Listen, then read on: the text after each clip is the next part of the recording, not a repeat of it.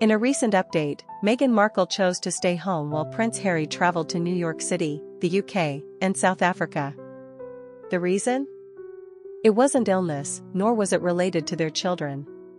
Rather, this seems like a strategic PR move, though one that Meghan will likely mishandle at some point, even though the media hasn't picked up on it yet.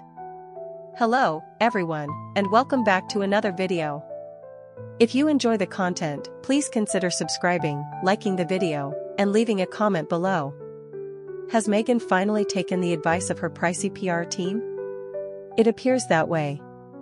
With Prince William hosting major events like Earthshot and Harry participating in Climate Week and the Well Child Awards, along with a brief visit to South Africa, her absence prevented the media from portraying it as a competition between the brothers' events. By staying home, and without staging any paparazzi walks as of this recording, Meghan avoided the negative coverage that would have arisen had she joined Harry, overshadowing Prince William's engagements.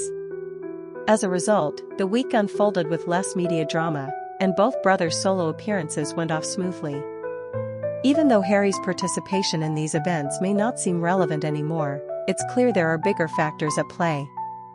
As I mentioned earlier, Meghan will probably slip up with this PR strategy eventually.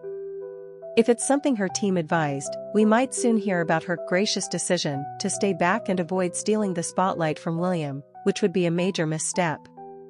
For now, though, the decision has allowed Harry and Meghan to reset their public image, at least temporarily.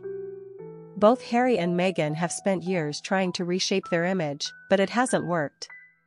Anyone, no matter how patient, would get frustrated at constant criticism. But it raises the question, why do good people rarely face this level of backlash? Clearly, something isn't working for them. Whether Meghan is weary of the attention-seeking criticism, Harry is exhausted with her overshadowing him, or they both know the trouble they're in, this professional separation seems like an attempt to salvage their image. It also serves as a way to test Harry on his own, and notably, the media has been less critical without Meghan's presence. That said, just because staying home was the right choice doesn't tell the whole story.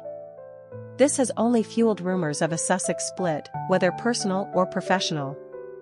Their public image has been deteriorating for years, and separating themselves in this way seems like a last-ditch attempt to salvage what they can.